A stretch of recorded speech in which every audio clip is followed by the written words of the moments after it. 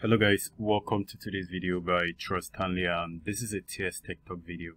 So on today's video guys, I'm going to show you guys how the new Facebook Creator Studio upload section works. So Facebook keep changing a lot on their platform, and lately they have actually changed the look or the UI of the upload area. Actually, the UI of the Facebook Creator changed a while ago, a few months ago, earlier this year, but I didn't make a video on that because it's actually very easy to use. But the reason why I'm making video on this particular topic right now is that a lot of things actually changed, the way they arrange things on your upload section. Really, let me say this video is just all about how to upload on the new Facebook Creator Studio upload section.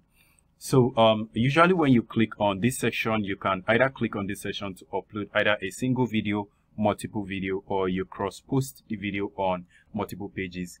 And also you can also select this particular upload section and do, you notice there are even more sections right here. You can go live and there are even other icons or options. It's actually the same thing with this one. So anyone you choose to select your upload, just click on upload video and then choose on the video you want to upload. Select that particular video and then go to the exact folder where you have the video saved, and this is actually where I have my video saved. So I'm going to double click on that and then I'm going to select the exact page where I want to upload that video, which is actually TS Tech Talk. And now you notice this area is actually the area where you enter the title of the video. So right here I'm going to enter the title of my video, which is how to check your Facebook page LET status on Creator Studio.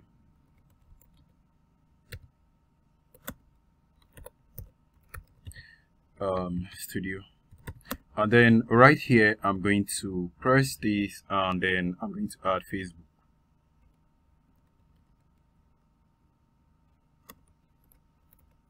The reason why I'm adding this so that people will actually know that it's Facebook Creator Studio, not YouTube Creator Studio. So after I've added that, usually I should add a description right here saying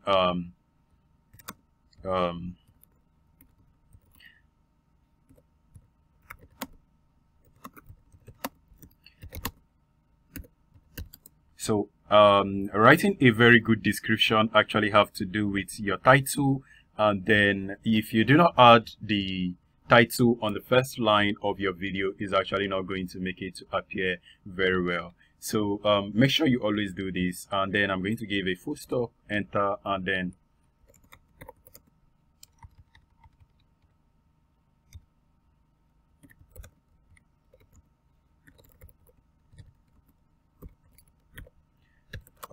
okay.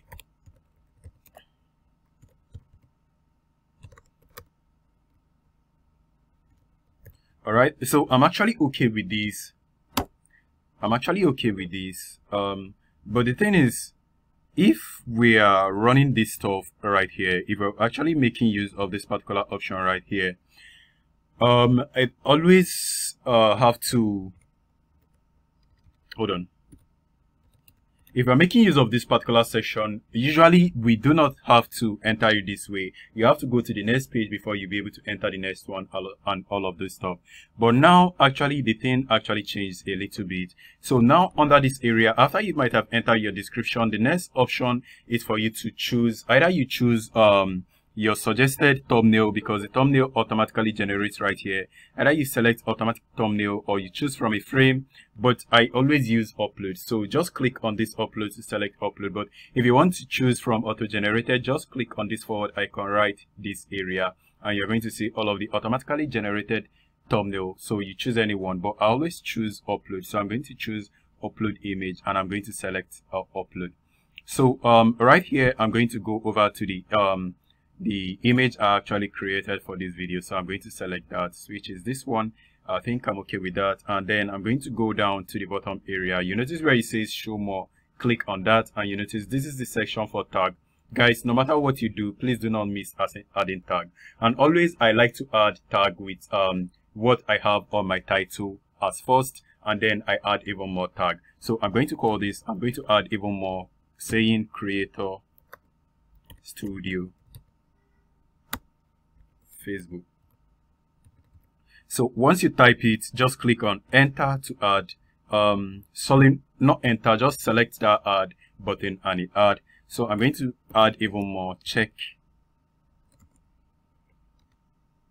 money.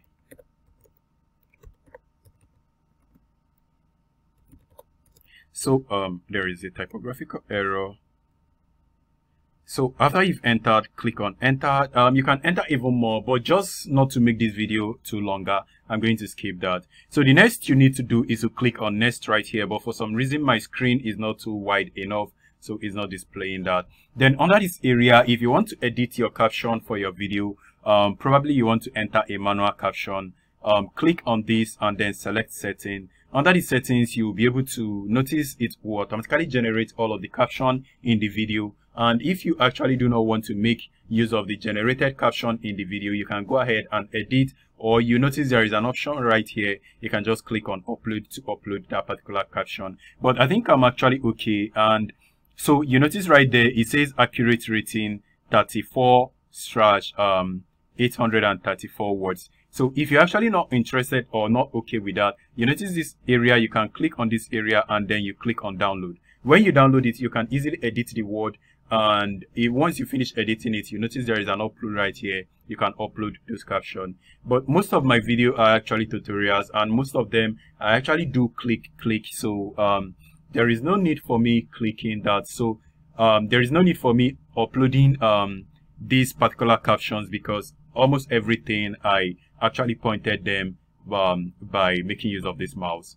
So I do not need to enter that. So but for you guys, depending on whichever video you are creating, if you need to add the caption, please do add it. And when you add caption, Facebook also recommend your video to more people, especially the people that are not making use of the video in the same country, or they don't speak the same language as you do. So once you finish, just click on done right here on the bottom section, and you notice right now I'm using the auto-generated caption. So the next thing to do is to click on next, and it takes you to the next page. So under this area, you notice there are even more video. Your video will be displayed to the news feeds, and you can notice it says it displays on show on watch. So if you do not want that, you can just deselect and deselect depending on whatever you want to do. And also, if it's a secret video, you can go ahead and add as a secret video, and it will be added as a secret video. So once you're done with that, just go ahead and scroll down. Once you're done with that, just go ahead and scroll down to the section where it says playlist. So I always have to add my videos to playlist so that it arranges them depending on what the persons want to watch. So I'm going to click under this area and it displays my playlist. So the next, I'm going to select this, and then I'm going to choose the exact playlist where the video is actually going to be saved. So since this is actually a Facebook Creator Studio video, I'm going to choose Facebook Creator. I did not make any video. There is no playlist for Facebook Creator. I only have Facebook Creator app. There is no Facebook Creator Studio. So I'm going to create a new playlist. So to create a new playlist, just go ahead and click on create new playlist, and this area will display. So I'm going to call this Facebook Creator Studio. I have a lot of Facebook Creator Studio videos, but for some reason it's actually not displaying. So under the description, just describe what you are going to be teaching them. So I'm going to say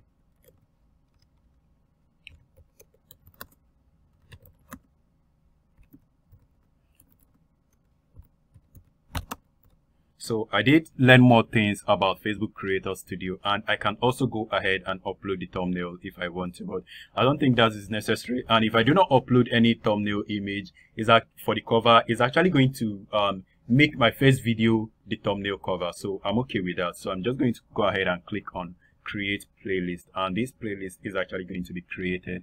So I'm going to go ahead and select that particular playlist, which is actually Facebook Creator Studio. This is it. Select it, and now it has been checked. And if you want to select multiple playlists, you can go ahead and select them, but I'm okay with one, so I'm going to select only that.